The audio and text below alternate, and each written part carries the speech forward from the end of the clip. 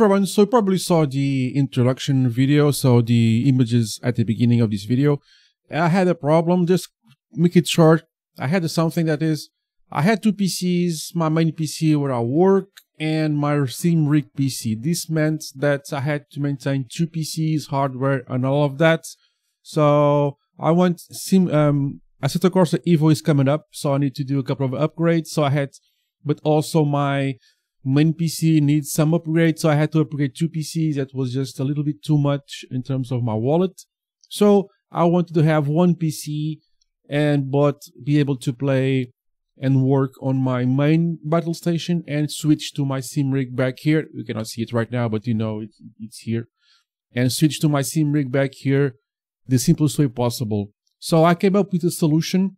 Now I have an extra PC, which is nice. My sim rig PC now is going to have different use. And I have to maintain one PC in terms of drivers, hardware, and all of that stuff. So but I wanted to make sure that I just got up from here and went back there and vice versa as simply as possible. And I just very seamlessly with only one PC. Okay. So this is what I have. So let me do a quick sketch. Let me just do this. Okay. So here is my graphics card at the top. So yeah, I'm going to show how things are connected around here, and I'm going to show you how they work. So this is the back of my graphics card I usually use on my PC and on my main PC. And simply put, something about this. So this HDMI port, I have it connected to my drawing tablet. Okay, you saw it on the video, and I'm using it right now to draw this. So this is something I need for work. This guy here is connected to the side monitor. Okay, this is a monitor that I have here. So on my right side, you saw me fiddling behind it.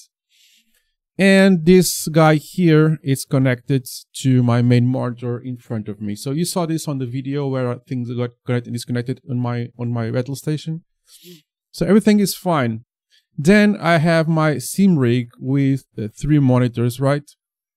So far so good. I have a physical connection here available to this guy, and I have a physical connection available to this guy. So there's one monitor here that is stuck unconnected. And don't forget that consumer graphics cards, consumer NVIDIA graphics cards only allow us to have 4 displays connected. 4. That's the maximum. If you have more connections, which is the case here. So if I look here, I have 1, 2, 3, 4, and 5 connections, but I can only have 4 at one given moment. So you need to make a little bit of work with this, but it's fine. So first challenge is depending where you are. So this guy here has no connection, right? I have no physical connection available to this guy. So what did I do? So basically here on this connection, you saw that I have a HDMI connector here, like an extender.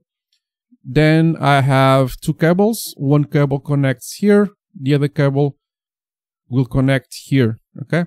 So what I do here, that is I disconnect this one, connect that one.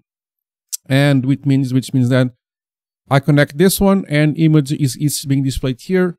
I disconnect this one here, and image is displayed on that one. So I just disconnect one, connect the other. You get you know what I mean? So this is connected here from the graphics card. If I disconnect this guy here, let me just delete. If I disconnect this guy here and connect this guy here, this is what I have. Okay. Then I can disconnect this guy and connect that one, and it swaps the monitors. So that's good. So I can swap between these two. That's great. But the thing is, I still only have 4 connections. So what do I do? So first scenario, let me get all of this out of here. So first scenario is, So I have my HDMI splitter here, not the splitter, that connect extender. So I connect, so this comes here, and I connect this to this monitor here. I set up everything, okay? I'll go to Windows, for example. I just go to my display setting. I had this here right hand. Okay, I go to my display settings, and these are the settings, and these are my settings for Workstation mode. Okay, so I just go here and disconnect, go here and disconnect everything that I don't need. So don't forget to do this. Disconnect everything you don't need for one of your modes. Like I'm on Workstation mode, so I disconnect the displays that I don't need. So I have on Workstation mode, I have 3 displays, which is fun, which is great. Okay, so I have 3 displays here, which is awesome. So this is my Workstation mode, and I disconnect. I set my main monitors, and I set all of that. So all good. Then I go ahead and go here and disconnect the cable from here. Okay, and connect it to here. Go back to my display properties. Go back to that and disconnect extra displays, set refresh rates, set my main monitor, all of that. So Windows remembers that. Okay, so swap the cable and set Workstation mode. Don't just disconnect your on software your unneeded monitors so things work properly. Then I just reconnect and go to SimRig mode and disconnect the unneeded monitors and my main displays, all the refresh rates, everything is fine. After that, Windows just remembers. Okay. After that, Windows just remembers everything that you have set. So you go to Workstation mode, set everything on Windows properties, refresh rates, main monitors, all of that. You sit here, you are working or do whatever you do on a Workstation mode. You want to go to the SimRig, swap the cables. When you sit down, it's already set up for SimRig mode. So Workstation mode, set everything on display properties, everything is good. Swap cables, go to your SimRig, set everything for the SimRig, refresh rates, main monitors, and disconnect extra monitors and all that good stuff. Then you're set. Windows just remembers all of this. Windows just knows that you are in one setting or the other setting. So Workstation mode, do your stuff, reconnect, SimRig mode. Pretty simple, pretty standard. Windows does this by magic. I just tried and it worked. So here I am just sending the message to you guys. If you have any questions, just one thing. I am using that manual swap method, which is fine by me for now. It's just one cable. It's hidden behind this monitor here, so it doesn't even bother me. It's like the poor man's setup, which is what I usually use.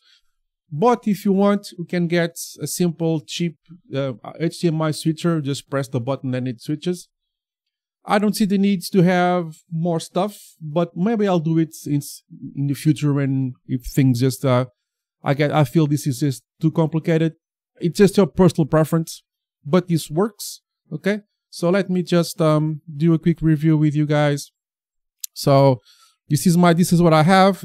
I swap between these 2 monitors here. This is my swap station. So I just swap the cable, set everything, swap it back, and I'm on Workstation mode. I swap the cable, and on my seat, when I go back to my SimRig, when I'm sitting down, it's already in SimRig mode. So this works great. For me, at least, I have one PC and 2 completely different monitor setups and completely different monitor positions. I have here my 3 monitors for the SimRig and my Workstation, and this is how it worked for me. Hopefully, it will also work for you if you're willing to find something similar to this. Let me know if you have any questions or comments below. I'm quite happy to help you guys out in deploying something similar to this. Like and subscribe, it really helps, and I'll see you in the next one.